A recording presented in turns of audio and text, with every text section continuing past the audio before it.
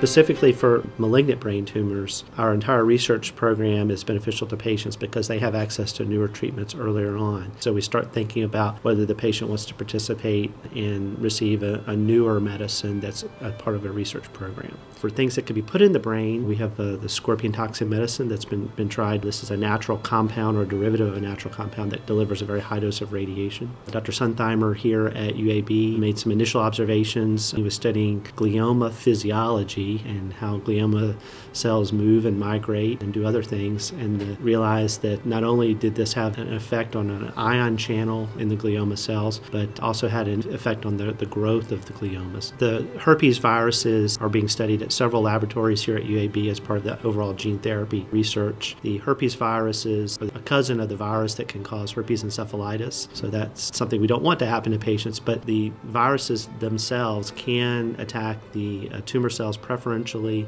and cause their cell death. So we're trying to change the viruses or change the DNA of the viruses in order to make them safer but more specific to the tumor. The SPORE program is a recognized National Cancer Institute program, very significant funding to move discoveries that are being made in the laboratory into the early phase clinical trials so that patients can benefit with what we learn in the lab and then test that very specifically in patients. Also, it's looking at how can we get the information back into the laboratory from the patient so that we take the patient's tumor, we analyze it, and we give a specific targeted treatment. One of the projects that's come out of the brain SPORE that I've been more involved in for brain tumors is the death receptor antibody therapy. And this is promoting a mechanism of natural cell death in brain tumors. Apoptosis or programmed cell death is the way that your body gets rid of cells it doesn't need. This natural mechanism of cell death could be used to kill tumors as well. And the antibody that's been developed at UAB has the potential to help radiation and help chemotherapy for a lot of different tumors to cause this programmed cell death pathway to occur.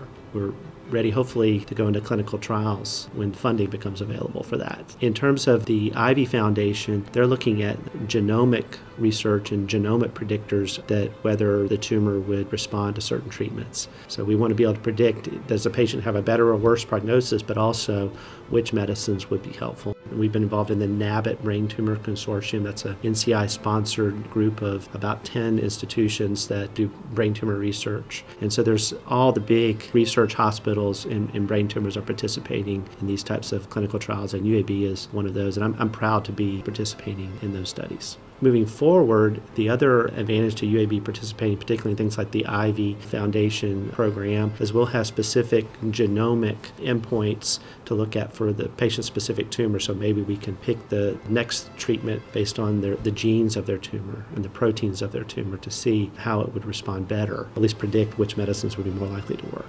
The future discoveries for brain tumors are going to be very specifically on the biology of brain tumors, whether a specific protein is overreactive or a cell signaling pathway is overreactive. And so some of the newer medicines are targeting very specific cell signaling pathways. And so we hope we could biopsy a tumor in the future and learn why that specific tumor is growing just for that tumor and give a cocktail of medicines that hopefully would be non-toxic but have a very strong impact on the tumor because it's customized for that patient.